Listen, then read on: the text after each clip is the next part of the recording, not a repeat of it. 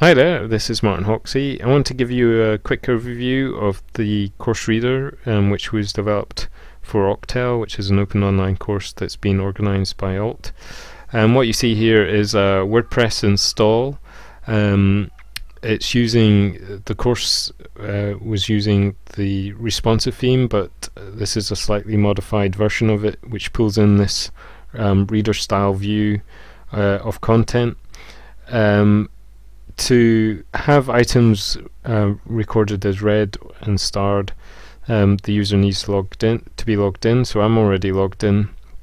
The bars in white indicate the posts that I've read, so here's one I haven't read. Clicking on it actually goes and fetches the full content. I can jump out to the original source if I want to. I've got an option to favorite this post, and I can also unfavorite it. At the bottom here we've got options to share this item, so if I just click on Twitter, it opens up the Twitter interface, and it pulls in the title and the source link, so it's going to send people back to the content source rather than the website, so it's going to save them clicking through. When the way FeedWordPress is being set up in this instance, we're using LAC13 as a data source, and it's pulling things into different categories, so it provides an easy way for people to sort and filter. So if we want to look at blog posts, we can just look at those. You'll see that it's got infinite scroll, so as I reach the bottom of the page, it'll go and fetch some more. And you see it's pulled in all the content for this one.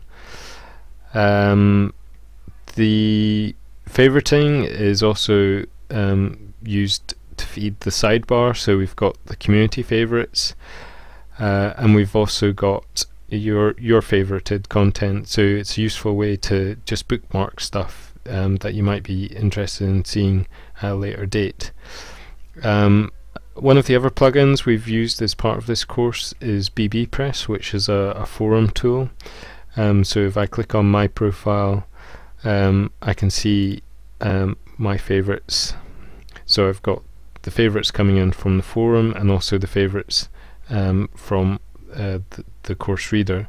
I can also look at other people's favorites. So if I switch this to look at the admin account, so here we go. I've got the favorites for this account, and there's a gold star next to the ones that I've also favorited, and if there's something I like the look of as well, I can favorite it as well. A little bug there, it's deleting the item. That's something for me to check.